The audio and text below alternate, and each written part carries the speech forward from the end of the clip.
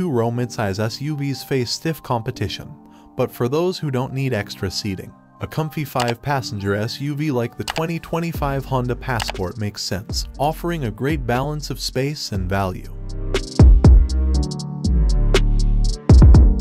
Hi, welcome back to our channel. Today, we're excited to talk about the all-new 2025 Honda Passport. This midsize SUV promises to deliver a more refined and feature-packed driving experience. Let's dive in and see what's new. The 2025 Honda Passport is a redesigned midsize SUV that's built on the same platform as the Pilot 3-row SUV. The Passport is a more compact and agile alternative that's perfect for city dwellers and those who prioritize maneuverability.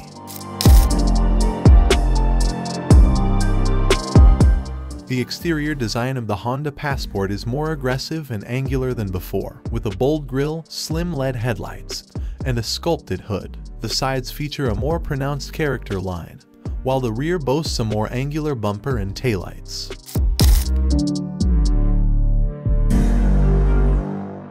Under the hood, the 2025 Passport packs a 3.5-liter V6 engine that produces 280 horsepower. Paired with a responsive 9-speed automatic transmission, the Passport can go from 0 to 60 miles per hour in just over 6 seconds, making it one of the quickest and most powerful crossovers in its class.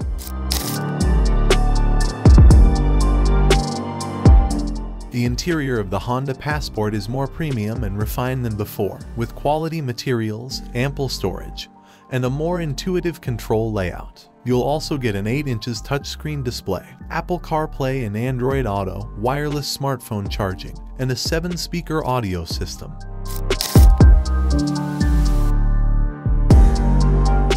The 2025 Honda Passport is available in 3 trim levels: EXL, TrailSport, and Black Edition. Pricing starts at around $43,795 for the XL trim, with the TrailSport trim starting at around $46,395 and the Black Edition trim starting at around $49,865. Fuel economy is estimated at 21 miles per gallon combined. The all-new Passport is expected to be released in early 2025.